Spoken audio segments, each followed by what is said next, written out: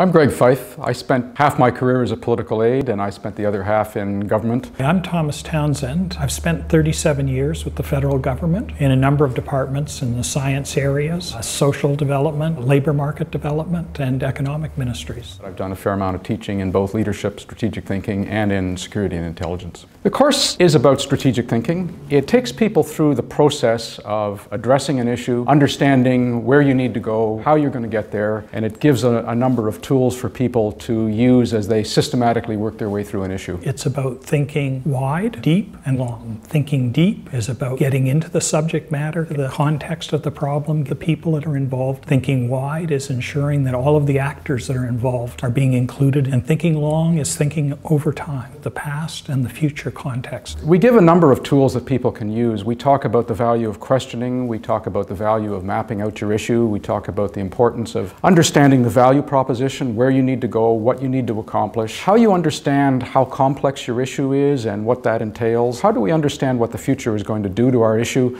and how do we prepare all of the ways of unrolling a strategy that will be resilient in any kind of future. Strategy is becoming increasingly important in the public service because one is that seldomly we can do things by ourselves. There are government and non-government actors, both the private sector and civil society. The problems that we're dealing with are more complex. We have to look at things in the area of the issue, but as well all of that area around the issue, stuff that we refer to as the dark matter of strategy. And increasingly public servants are being asked to work with limited resources, but to effect large and important changes. Really, anybody who has a major issue in policy or in operational design could benefit from the course. We ask people to bring the strategic issue that they're actually working on, and we integrate that in the way we teach the course. People who come normally have something that they're actually working on right then, and they want help in understanding tools and way they can approach it and reach effective solutions. Strategy, it's a practice that we develop over a period of time, and what we're going to accomplish in the 2 days that we're on the course is to provide participants with a set of tools that allow them to better analyze the problems that they're dealing with, allow them to select courses of action that would be more effective, and to start to look at innovations and creative ways in which they might accomplish their strategic goal. If you understand all of the things that you need to go through in strategically preparing yourself to address an issue, and you know how to really identify your objectives and understand the context that you're working in, it gives you a more complete set of ideas about where you need to go. You identify much earlier the complexity of your issue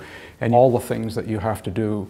It helps you not be surprised more than is necessary in developing a difficult issue. Participants, once they've completed the course, they're going to be aware of a much broader context for the work that they're doing, so they're going to be able to relate the piece of work that they're dedicated to working on with a context which is more related to the department and the government as a whole. They're also going to be able to have a greater awareness of the different kinds of players that are involved in their area of operation or their area of policy formation, and be able to look for the opportunities of connection with those different actors. And then finally, we're looking for developing skills that allow individuals to think better across time periods, so to have a better sense of foresight so that they can better risk manage, and as well looking at a range of alternative actions that might be appropriate.